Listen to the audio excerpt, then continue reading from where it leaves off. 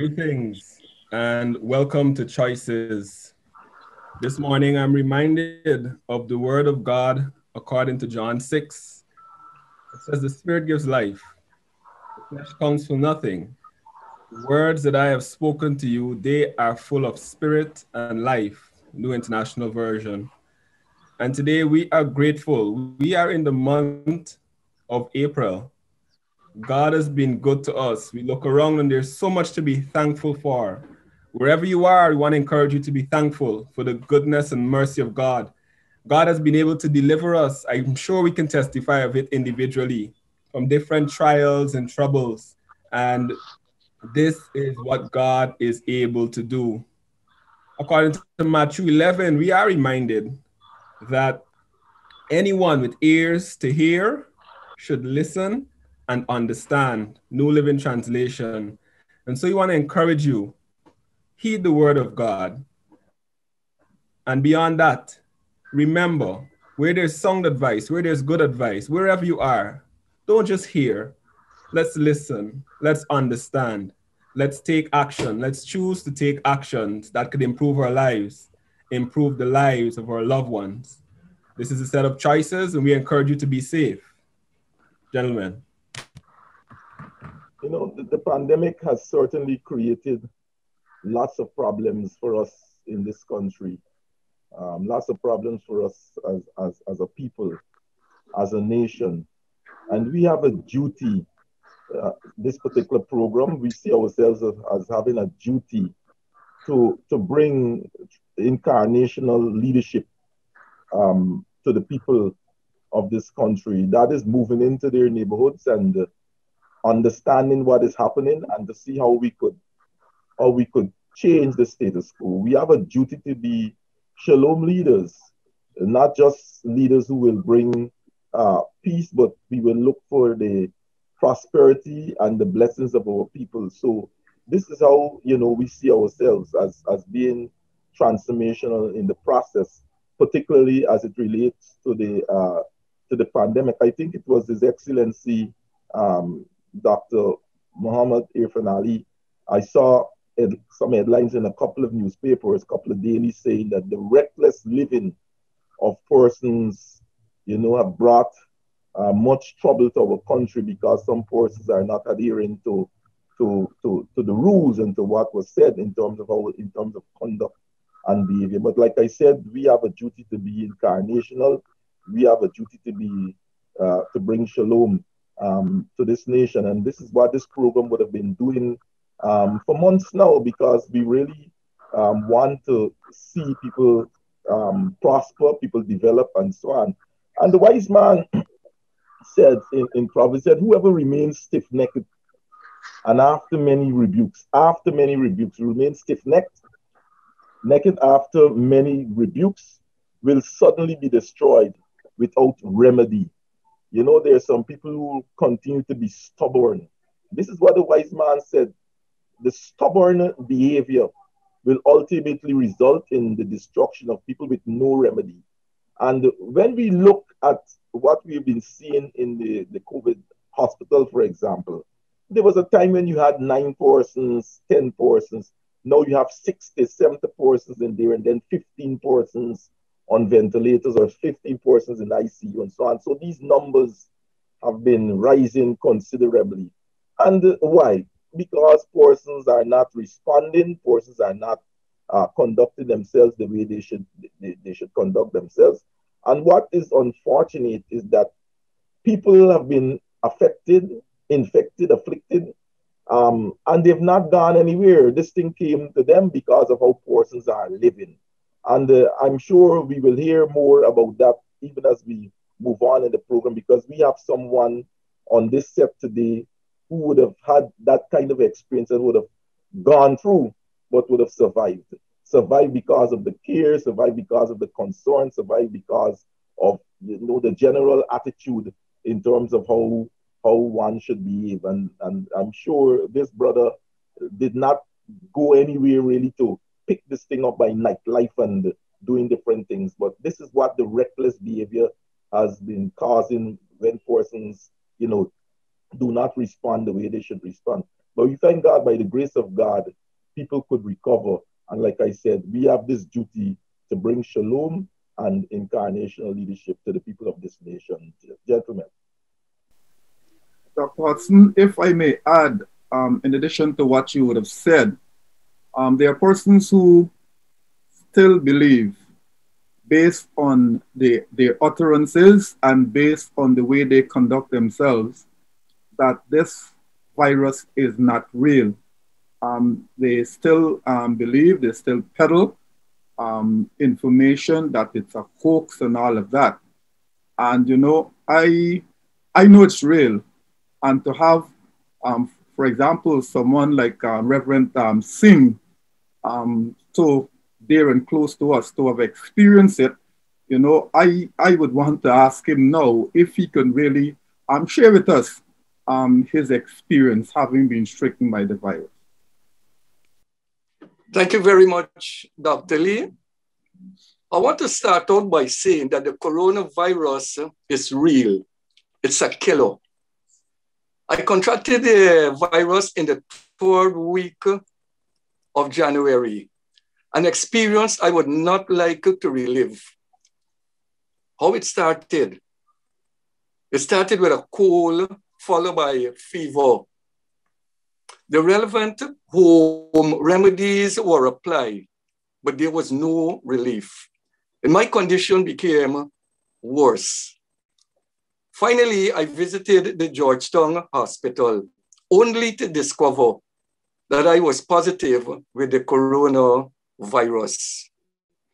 I had a raging fever inside, loss of weight, appetite, smell, and taste. I was becoming weaker and weaker, but for God. I'll say it again, but for God. My trust, faith, and confidence was in Him, and He delivered and healed my body. I also want to say thanks to my eldest daughter, Ruth, along with my wife, who worked tirelessly with me twice a day for about 3 weeks. I was given fever grass tea to drink, also a mixture of ginger, turmeric, and lemon. Also, a mixture of coconut oil, lime, and baking soda was applied to keep the fever under control, but nothing was happening. But I want to thank God today that I am free from COVID. I revisited the Georgetown Hospital, had a next checkup, and I was told by the doctor that I am free from COVID. My advice to all and sundry is to protect yourself and family. I said early on, this virus is real, it's a killer. I am speaking from my personal experience, not what somebody said to me or what I heard. I passed through it, and you heard me saying early on, I would not like to relive this experience. It's not a nice experience. It's not easy. And so we have to protect ourselves at all times. Please wear a mask. Wash your hands regularly. Do what you're supposed to do. We've been advised every day on the radio, on the television. We've been given guidelines. Please, let's follow the guidelines. Maintain a distance of about 6 feet from each other. Take the vaccine. You know, it was something that we were praying for since we heard about the coronavirus. We were praying that we would have a vaccine that would help us. Now it is here. And oh my, there's so much negative comments. I want to challenge you. You heard it was said by the professionals. I am not, by the doctors. It would not prevent you from getting the COVID virus, but it will protect you from all what people are experiencing. You would not have to go through this trauma. Take the vaccine. I challenge you. Remember, life is precious. It is better to be it's better to be safe. It is better to be safe than to be sorry. And so I want to encourage us all. Let's do what we're supposed to do. Life is a gift from God. Care it, and cherish it. Thank you. Pastor Singh, thanks for sharing. What was it like in terms of isolation? Did you isolate? Yes, Bishop, I did for the 14 days, but it had with me, I had to go beyond that. It almost took me about 3 weeks. Being in isolation is not easy. You're in the home. I was in the home, self-isolation. I had no contact with my wife. It was lonely. You lie in that bed, you want to talk to somebody, but you have to.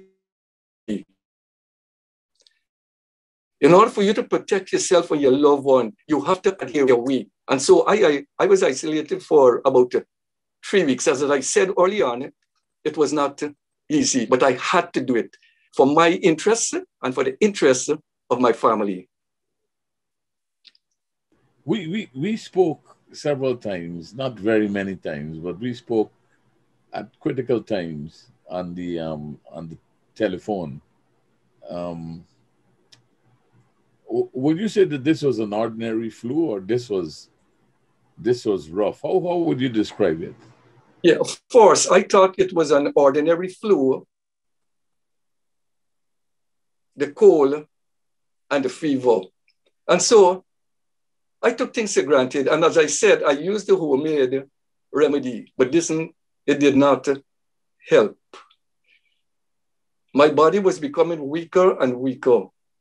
And so, as I said, I took things for granted, and I would encourage you, if you have a cold and a fever, don't take things for granted. It might look to you like it's just an ordinary cold, but it might be something more serious than you're thinking about. Our health is important. Our health is important. Don't wait until it's too late before you deal with it. From the first sign or symptoms that you have, my advice and encouragement to you is to go and to have a medical checkup. Thank God for doctors and nurses, and they would be able to tell you if it's COVID or not. And so you would know how to deal with it. You're not a man that, as far as we all know, you're not a man given to riotous living, the wildlife and all of that. You got a strict regime that you follow. Perhaps can you share with us what are your thoughts as to how you might have contracted the virus? Excellent question. Excellent question. I am amazed until today how I contracted this virus. I wear my mask. I separated from people. I tried to do the best that I can. So when I was told that you contracted the disease, the first thing that flashed to my mind is where? You know, we have to make sure that we protect ourselves. I can't answer the question how and where because I don't sport, I don't party. As a matter of fact, when I don't have to leave my home, I remain at home. I find work to do in the yard. I find work to do in the house, just to make sure that I'm well protected. And so, sir, the question how you contracted it and where, I really can't answer that question. It just shows how much we have to be very, very careful, extra careful as we go about our daily chores. Reverend Singh, you spoke about the importance of being at home and staying at home when you don't have anywhere to go. Would you say that the sanitization of your home is important? You know, we use the different remedies.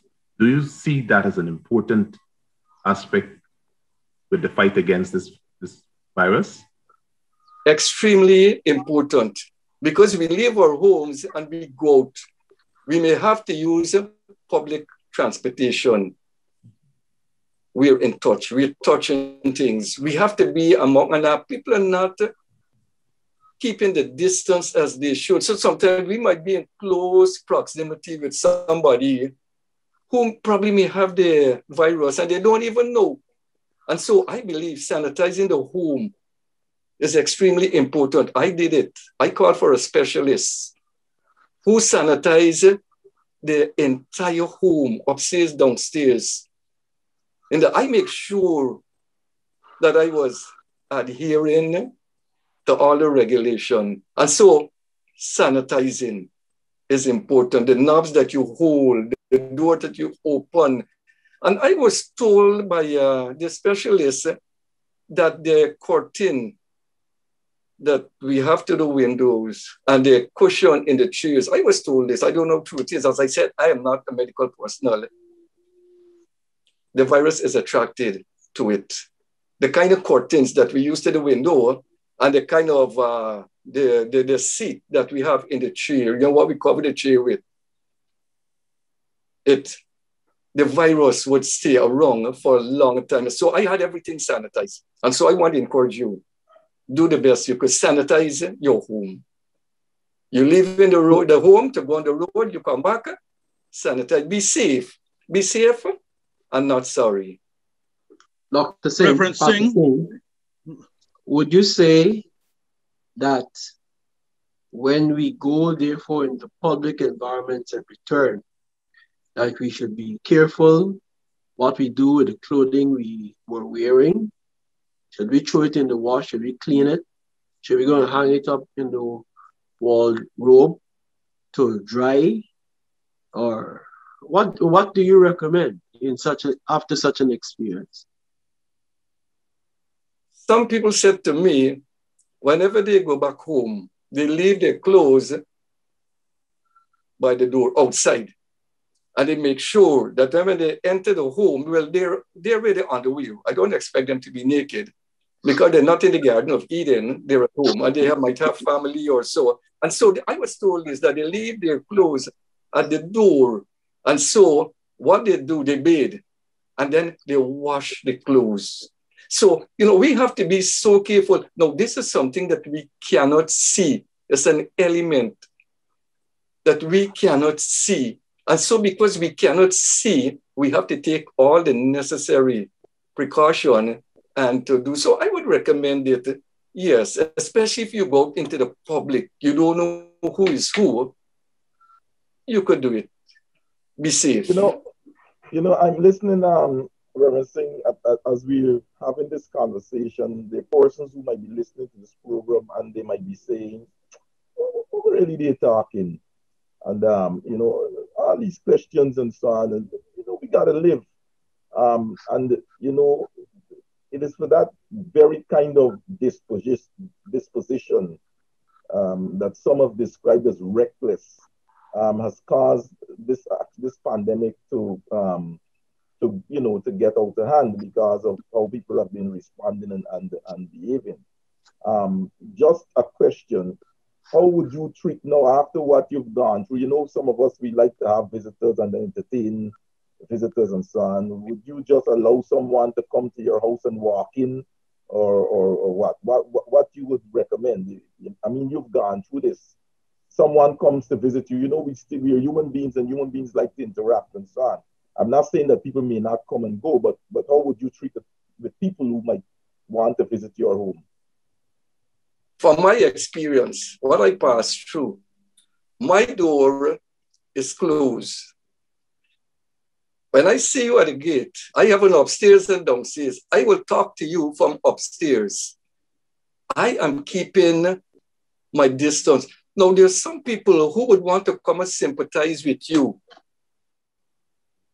They're forgetting that they have to keep the distance. And so they want to come and hug you, or they're doing it innocently. It's not deliberately, but like seeing you, after having seen you for a long time, and now they see you, they forget that they want to come and hug you and, to befriend you. Now, I understand this, but I have to safeguard myself.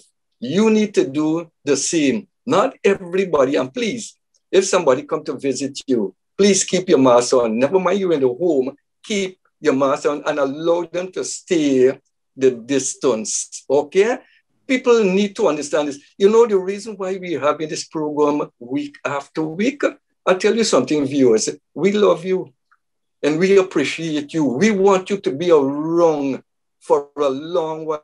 And so this program, if you notice, week after week, and we're not going to stop because you're precious.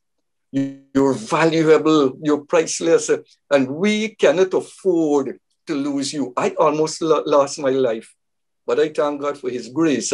And so we have to be careful. I don't encourage people at this moment to visit me. One of the things I plan to do, because I have to wait until the period is up, and I personally, as soon as I'm available, as soon as I could take the vaccine, definitely I would go and take the vaccine. So we have to watch it. We have to be on the lookout at all times. Reverend Singh. Whether at home, the workplace, or the market. Reverend Singh, yes, go ahead, sir. What would you say your mental state was in the midst of everything that you went through? How were you able to cope with this mentally and even spiritually? Mentally, I thought that I would lose it. I wasn't thinking straight. I tell you something.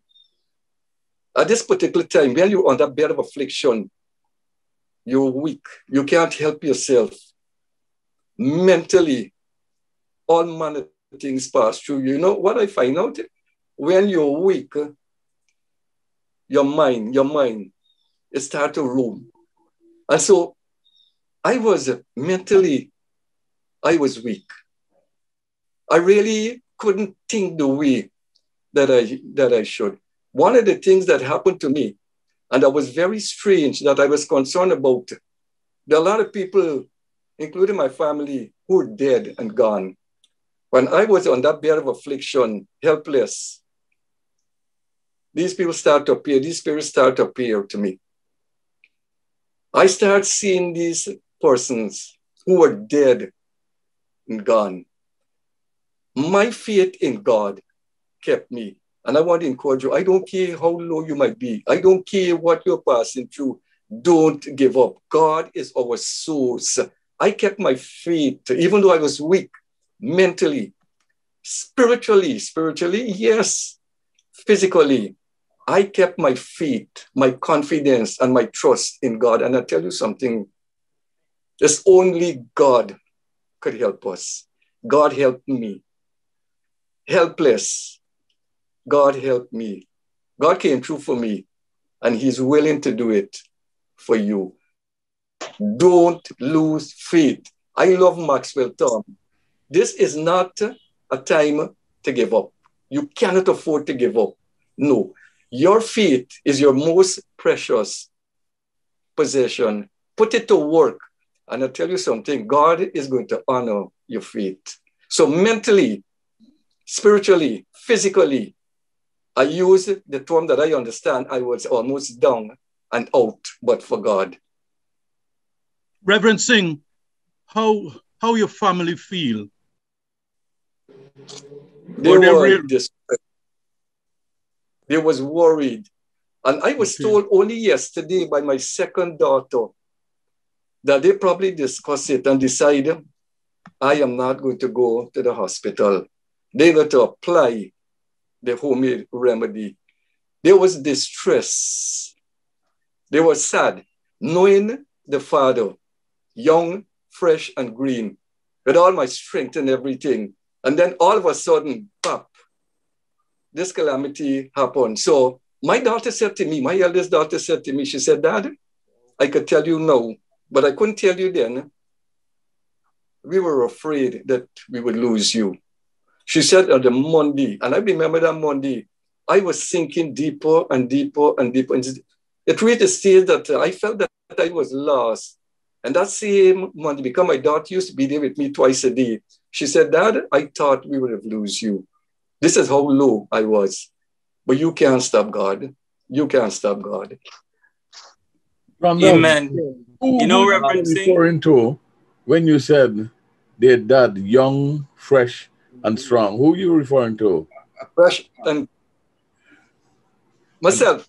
They're accustomed to me being active, young, fresh, and green. So now see me in that condition. They're not accustomed to that. Reverend, God. If we can go back to one of your previous comments, you said you spoke about bathing, and I will tell you, you already have a convert, because my little 4-year-old, for the last year, is maternal grandmother. As soon as he comes through the door, she's having him. Well, at the beginning, you have to bathe. So that was since last year, March, when we locked down over here.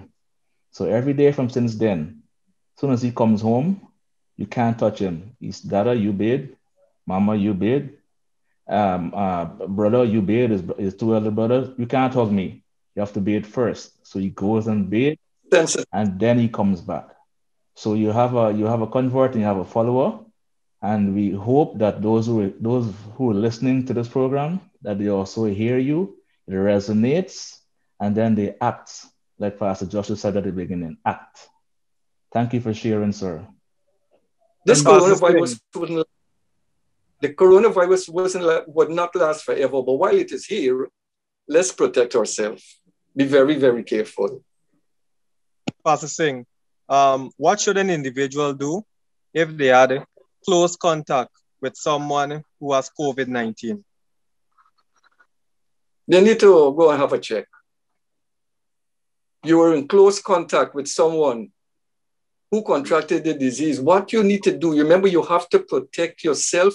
As all-timers Brother Billy said last week, it's like 2 boxers in the ring. The referee is going to tell them before they even pelt the first punch, protect yourself at all times. And if you are certain, if you're positive that you was with this person or close to this person or in close contact with this person that had, go and protect yourself. Make sure that you're certain, yes, you're either free or you have Thank you very much. Thank you very much, Reverend Randolph Singh, for sharing with us and listening to you. And we are so happy that you shared. We missed you when you were fighting. We were standing there with you. And we hope that this will be a blessing to all of us in Guyana, overseas. And we pray that you will protect yourself at all times. From this set, to you and your family, be blessed. I'm Celicia on behalf of the set, reminding you that your whole life is the sum of your choices. God bless you.